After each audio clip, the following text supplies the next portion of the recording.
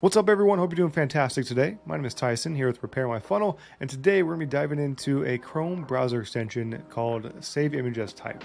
Now, this is one that I've really enjoyed using when it comes to funnel hacking specifically, at least like trying to recreate pages or anything like that. It essentially allows you to go in and grab images off of a page, save it to your computer. Obviously, there are some things that come with that. I'm not going to tell you that you can use this to steal anything. Use this responsibly. Do not steal anybody's IP. This is not something you want to mess around with. I use this specifically for funnel hacking, meaning like going in and trying to recreate a page exactly, and then I'll go in and I'll change assets, I'll change the copy, I'll change everything to better suit the brand or business that I'm trying to create this funnel for, right? Essentially, I want to create a mirror image. I enjoy that process, and so I use this to do that. Yeah, anyways, let's go and jump over to my screen here. I'll show you what it is, how it works, and all that good stuff. So this is the page that you'll actually see in the Chrome web store here, right? For the web or for the extension itself, all you have to do is add it to your browser by clicking on the little button here. In this case, I already have it added to my browser, so I can't download it again. But if I didn't already have it, I would just click over here and say add extension, and that is it. Or add to browser. I don't know what the actual word is, but just click on a button, and that's it. That's all you have to do.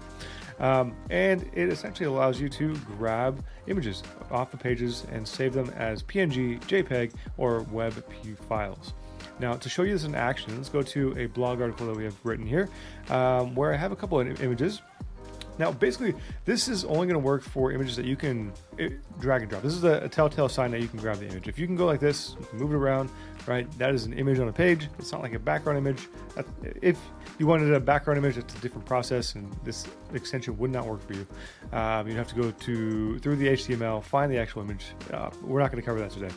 But for this, all you have to do is go in and make sure that it's an actual image on a page, right? If you try to download it, download an image directly without this extension, it's going to try to save it as a WebP file, meaning that you cannot use it over again. You can't like go in and add it to an image element inside of ClickFunnels or Go High Level, wherever you're actually using this, or wherever you're trying to recreate things.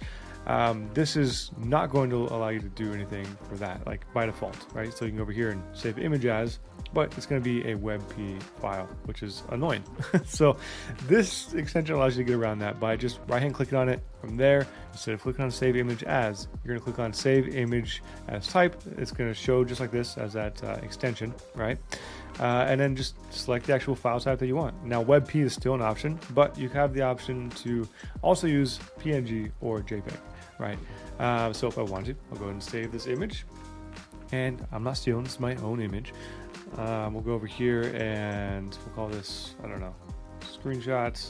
I believe this was of, short link.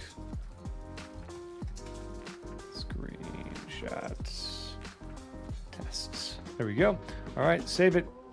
And now we have a new image file. If I click on it, it is there, it is active, and I can go in and use that whenever I need to. All right, and that's as simple as that. That's all this thing really does. It takes images off of a page. Again, I should put a disclaimer out there. Do not go out there stealing people's IP for your own marketing stuff. You want to make sure that, one, you have permission to do so, or two, you at least give credit when credit is due.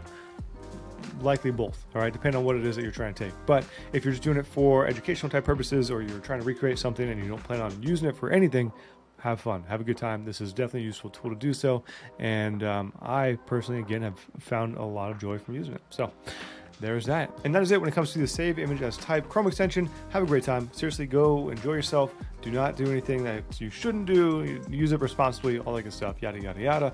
But enjoy yourself. If you have any questions around this tool at all, or have other tools that you'd like me to create videos around, let me know down below. I'm happy to do so. Otherwise, have a fantastic rest of your week, and we will talk to you later.